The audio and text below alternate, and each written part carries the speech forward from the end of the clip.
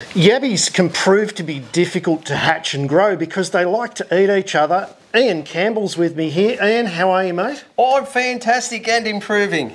Mate, you are the godfather of aquaponics and you've got a great little Yabbie hatchery idea here that keeps the young Yabbies alive, makes them easy to find and creates the perfect environment for the Yabbies.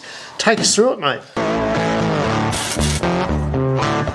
Back in the day, I used to have all the baby Yabbies getting eaten and I was just a little bit peed off that me baby Yabbies were getting eaten. So what I did is I'd put one that was already buried up. So buried means just it's got the Yabbies on it, throw it in there. So you got the water coming in here. So it's got little babies on its belly, yeah, you put it in there? Yeah, you wouldn't put two in there, they could fight and kill each other, but you just get one that's already got eggs on it and you put it in there, and then you keep on checking it and you keep on checking it, and when they start to drop their baby Yabbies, to harvest it easily, you just put that pipe down there, you put that pipe down there, you put that pipe down there. And where does that go, mate?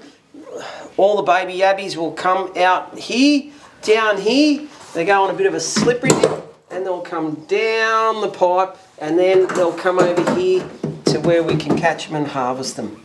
So you've got a little mesh grate there that's just off the top of a plastic water tank. That's it. And that collects the baby Yabbies that have come down this pipe out of your collection system. Yep. And then where does that water go, mate? Then it's pumped back up again and comes back out into the tank. So it's a total recirculating system using the same water, and you just top the water up every now and then because you do lose a bit of water for transpiration and evaporation. And how do you feed them, mate? How often do you feed them and what do you feed them? I feed them dog food, just, you know, the dry dog food, because everyone's got dry dog food somewhere, and I just put one in there,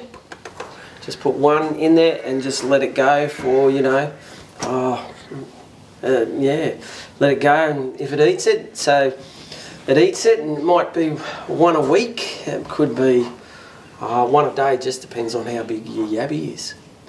So yeah, that's it. And what pump drives this, mate? What size pump? Oh, I just use a little one. I just use a 1500 litre one because you got to. If you did it nice and level, you wouldn't need a big pump because it's the head height that you got to get to up there. So you just got to make if you're going to do it just one level, just a 1000 litre pump, and just depends on how many of these you got.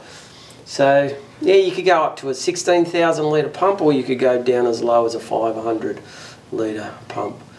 So Ian, this is a no mess, no fuss, simple system, and usually when people know what they're talking about, they do things in a simple manner.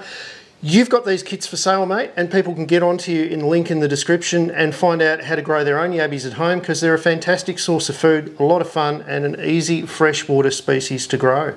I like that word, fun. Yeah, it's really important, isn't it? Especially with the kids. When I was growing up, I loved catching Yabbies, so I always wanted to make sure my dams was stocked up to the max. And like you said, yeah, all you need, I'm sure there's people that have got lots of these containers, and we do sell just all the little fittings to put it together in a diagram. So get on to Ian, get growing Yabbies, have a lot of fun, get the kids involved, get some great protein, almost for free, just a bit of dog food. Ian, thanks very much, mate. No, thank you, appreciate it.